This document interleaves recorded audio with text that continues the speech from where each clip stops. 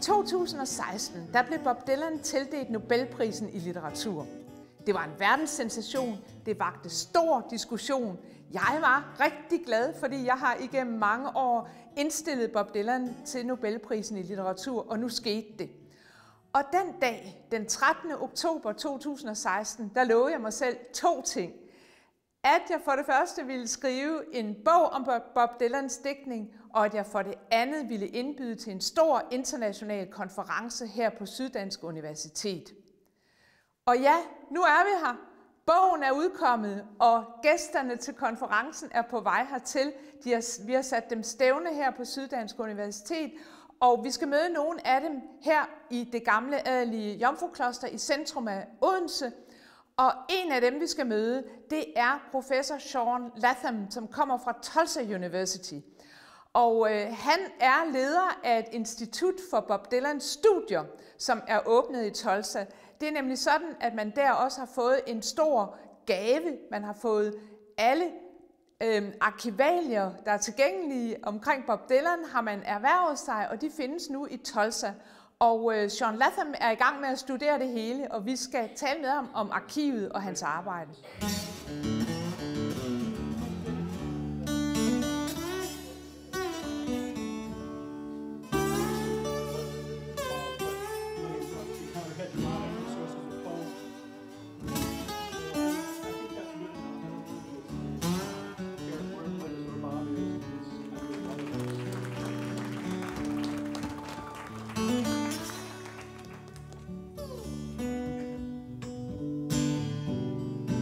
Sean Latham, it's such a pleasure to welcome you here in Odense. Thank you for coming. Sure, it's nice to be here.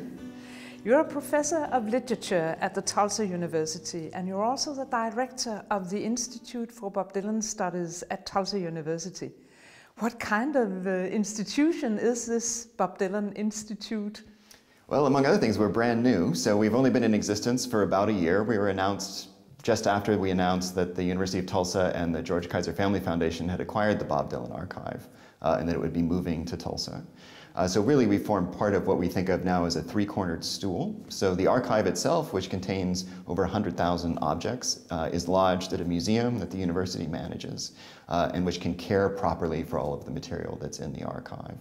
And then there's a Bob Dylan Center, which is being built in Tulsa. It's going to be a standalone sort of museum. It'll be the place that the public can most easily access Bob Dylan's archive and materials. And then we're the research arm of all of this. So we're going to oversee things like the publication of articles and journals and books and direct research as it goes into the archive. So we're about trying to figure out the story of Bob Dylan using this incredible collection of materials.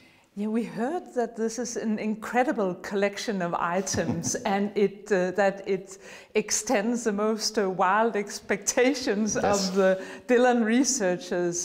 Could you tell us in what way? I mean, I think the sheer scope of it, we just updated our website because we've been using a number of, I think, about 15,000 objects, and now that we actually have everything that's a part of the original acquisition in Tulsa, the number now exceeds 100,000. And this includes almost anything you could imagine. It turns out Dylan was an incredible pack rat.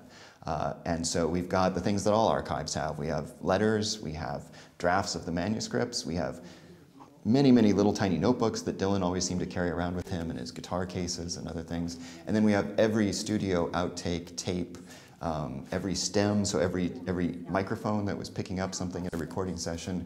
We have all of that material, all of the film scripts and rough cuts for all the films that Dylan did, so tons of unseen film footage from the movies, as well as drafts for the books that he published, things like Chronicles and Tarantula. We have an enormous collection of Tarantula manuscripts. It's nearly anything and everything you could think. Oh, and photographs. We have thousands of contact sheets with photographs from Dylan from the earliest days right up to his most recent releases.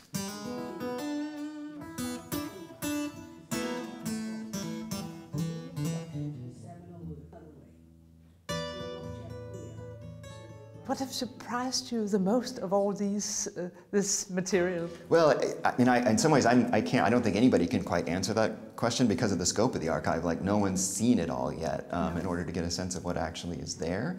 So as I've sort of started to work into the archive, I've been paying particular attention to those notebooks. They provide this sort of undated but daily record of Dylan's thoughts and writings and ideas and song lyrics and measurements for curtains. All kinds of things find their way into these notebooks. And so I've been going through those, especially looking at the years from 1967 to 1968. And I think the thing that stands out the most is just how hard a worker Dylan was. So there's long been a myth of Dylan that he sort of just would sit down and write these songs. They would pop out of his head. He fed this myth in some ways too. But now that as we look at the drafts of the lyrics, the notebooks, the typescripts, the handwritten corrections, Dylan worked these songs over and over and over again before they ever made their way onto an album. So I'd say the single most surprising thing is just how hard a worker Dylan is at these songs. And we now have this extraordinary ability to trace his creativity from the first few words of a lyric or a chorus that made their way into his mind to see how that would then grow into a complete song on the other end. So we have the possibility of learning much more about his creativity and his process, and you said how hard a worker he is on his songs. Yeah. How long it takes. And how his process has changed over the years. I mean, I think that's an interesting thing too, where in some cases he did clearly just pound some of these songs out, make some quick corrections and perform them on stage. Other songs clearly took a long time to gestate. And other songs like Tangled Up in Blue, which Dylan himself has famously transformed over the course of his career over many performances, he's still at work on. So we still receive occasionally updated note sheets with lyrics that he's now altered a word or two or changed bits. So that process has changed over the course of his career too. He's clearly not just one way of writing songs, he experiments broadly. He experiments with his songs still and find new interpretations and changing the words a bit. Yeah, that's interesting. And then updates the copyright files, which we now have in Tulsa. Yeah, it's amazing to see. So interesting. Yeah. And you just told me that you actually came across the name of our capital, Copenhagen, in one of on one of the sheets. Could you tell me a little bit more about that? I wish I could tell you more, other than to say I was flipping through the notebook, sort of knowing I would be coming here, and came across a page that's just labeled Copenhagen, and seems to have what must be some phone numbers written down on it. But that's all I can say, and it dates from. I'm pretty sure the notebooks in themselves don't have dates from Dylan on them, but I'm sure the notebook dates from 1964. He seems to have carried it most likely in his guitar case over the course of a year, because it's clearly travels the globe. It's got numbers in Paris and numbers in California and New York, and street names and city names that he comes across in Louisiana and Texas. So it goes everywhere with him. And yeah, Copenhagen is just sitting there. We were saying I don't think he visited Copenhagen during that period, but maybe he did, and we just don't know. Yeah, he was in Europe during that period, so he might have been here without any of us knowing. What we know exactly is that he gave his first concert here in '66, and that was a great success. And he visited the castle of Kronborg, but perhaps he actually was here in '66. We better check that phone number. We need to look at those numbers and figure out who they were.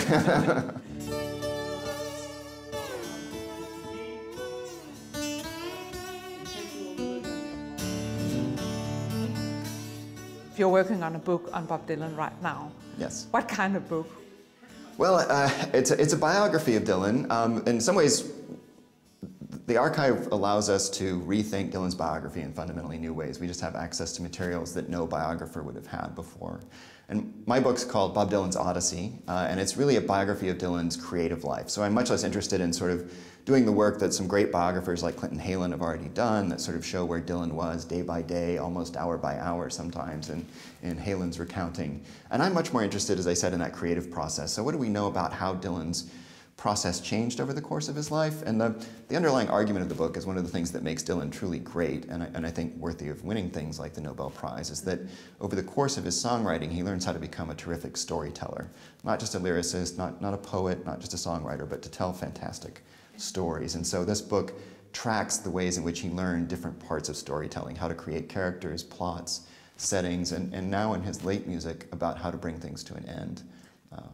This knowledge of narratives, from where did that come? It's just, it's one of those things where I wanted to know what makes Dylan interesting to me. And I've always been someone that likes stories that tell songs, and as I've listened to Dylan, I'm certainly taken with and understand some of the surrealistic experimental lyrics, and of his work, but it's the songs that have stories embedded with them or that invite storytelling by having sort of fragments of characters and people and events. Those songs call out to me, and so I wanted to get a sense of Dylan as a storyteller. And you see he's interested in making, throughout his career, he's been interested in movies and in telling stories through other kinds of media. When he published Chronicles, a sort of recounting of a piece of his life, you know, I think that book is a masterpiece of storytelling itself, and even his Nobel acceptance speech is a piece of storytelling about the stories that have mattered to him. And they weren't poems, really. They were narratives that mattered to Dylan. Yeah, we tend to focus on Dylan the poet, Yeah. as I myself do. And but you're right. A lot of his songs tell stories, and they have this strong narrative awareness in them. So that'll be very interesting. And when we talk of narratives, we often think of perhaps fairy tales and his inspiration from fairy tales. Do you think he's also inspired by the Grimm brothers, the German storytellers Grimm? Oh, that's a good question. I don't know the answer to that off the top of my head. I think he is interested in stories like that. I mean, I think the Bible is really the source of a lot of Dylan's interest in storytelling, both the New and Old Testament. He's interested in sort of narratives of prophecy, and then the parables from the New Testament. I think he's interested in stories that don't unwrap themselves easily or naturally. So they're stories to me that always invite more storytelling. So when you listen to some of these songs and talk to other people about them, you're sort of having to invent a story to wrap around those lyrics to make them make sense, and just as we do with biblical commentary of all kinds. So something similar might be there with Grimm's fairy tales as well, in the sense that they invite, like they're not just this story, right? They've got this other level of interpretation that's always around them.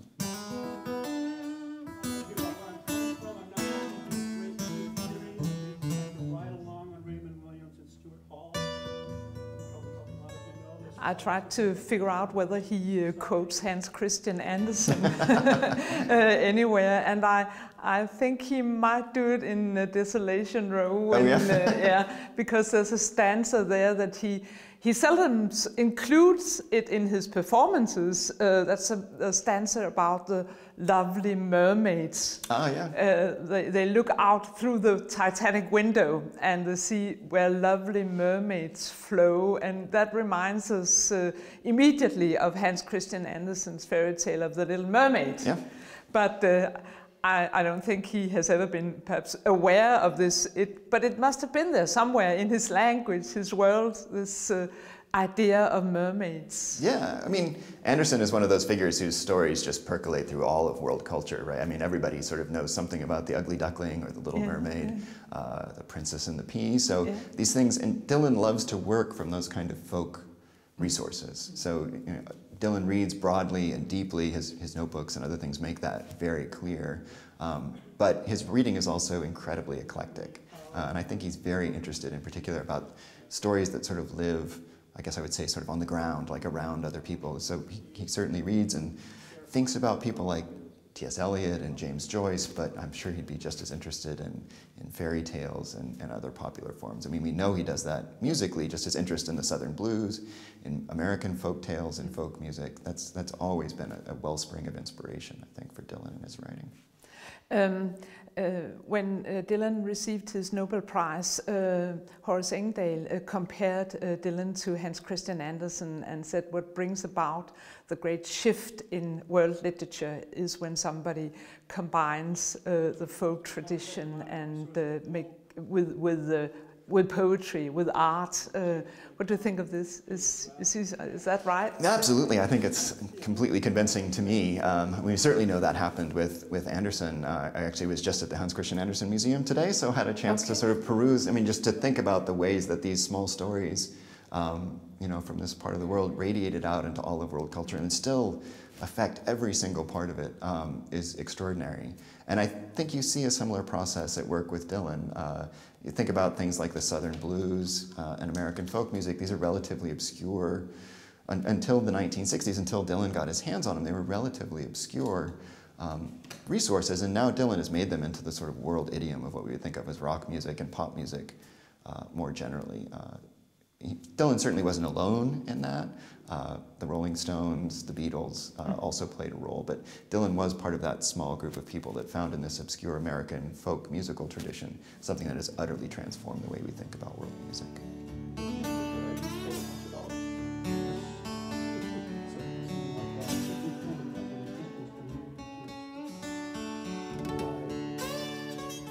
You're here to participate in the conference, and you're going to speak and present a paper. Yeah. What is your topic? What is the topic of your paper? So I've long had an interest in magazines. I'm a scholar of magazines in particular, and magazines, at least until quite recently, magazines were really the lifeblood of culture. They were readily accessible. They could be widely distributed. Before we had hundreds of cable channels, magazines were the way that you could connect with all kinds of communities and fan bases. So I'm very interested in the ways in which Dylan's career took shape in and around magazines. They clearly mattered to him a lot. Growing up in Hibbing, these would have been his only sort of way of keeping in touch with the outside world. And things like Life magazine and Newsweek magazine and Time magazine, we know he read these intensely and obsessively and worried about his profiles in them. So the paper I'm going to present is really about the ways in which Dylan's very early interviews and profiles first appeared in teen magazines in the United States, with sometimes funny titles like Ingenue. It was the magazine for the sophisticated teen, in which Dylan was sort of cast as a teenage heartthrob, which is not at all how we think about Dylan, but he's surrounded there by other teenage heartthrobs from the era. This is clearly how they thought you would market a pop star in early 1960s. Teen Set, Movie Week, all of these kind of unlikely teen magazines are the places that Dylan really first got noticed and where he first did interviews and where people first started to make sense of his music. So my paper is going to look in particular at that funny little set of teen magazines where Dylan first appeared, which are very, very difficult to find, it turns out. But I was able to get some help from a collector who showed me some of this material. What's an interesting story yeah, you have to tell us. This is before Rolling Stone, before all these rock magazines took shape. Yeah. So these magazines were edited by women. The pieces were usually written by women, and many of them were directed at a teenage girl audience. So. But it must also has been a very difficult position to escape this position as a teen idol. Yeah, yeah. I mean, I think he revolted against it pretty quickly, and the Beatles sort of moved in and took over that. Like they became the heartthrobs, and so Dylan and the Stones both clearly set themselves up to be different than the Beatles. Because those were the main heartthrobs, and the Monkees and Sonny and Cher and things like that afterward. But so Dylan was clearly trying to find a space that would be his own, that he could occupy in these magazines.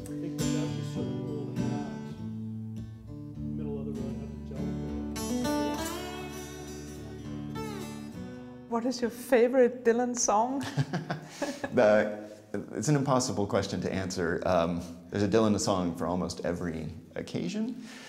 I think A Hard Rain Is Gonna Fall is really the song that I would come back to most often. It's the song, of course, that Patti Smith performed at the Nobel ceremony, and it's a song that's about storytelling, which I think is why it appeals most to me. So if I had to pick only one, but really, I've got 20 that I couldn't live without, I think, from all parts of his career.